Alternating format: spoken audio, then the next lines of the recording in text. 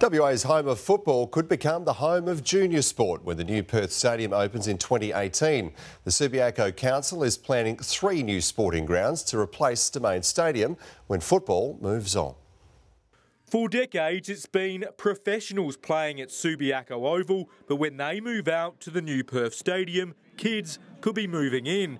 The council's investigating plans that would see the Oval used for junior sport.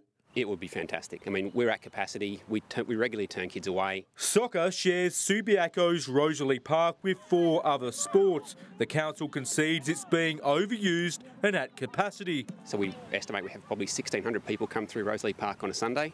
The plan shows there's room at Subiaco for 3 small Auskick ovals, 2 bigger ones for junior football, all reconfigured to fit in 4 rectangular fields. Another 3 or 4 soccer fields would make a world of difference, yeah. I mean, it will open up to hundreds more kids playing junior football. From my point of view, it's always been a no-brainer. Labor wants to pursue the plans that would also see some residential development and possibly indoor recreational facilities.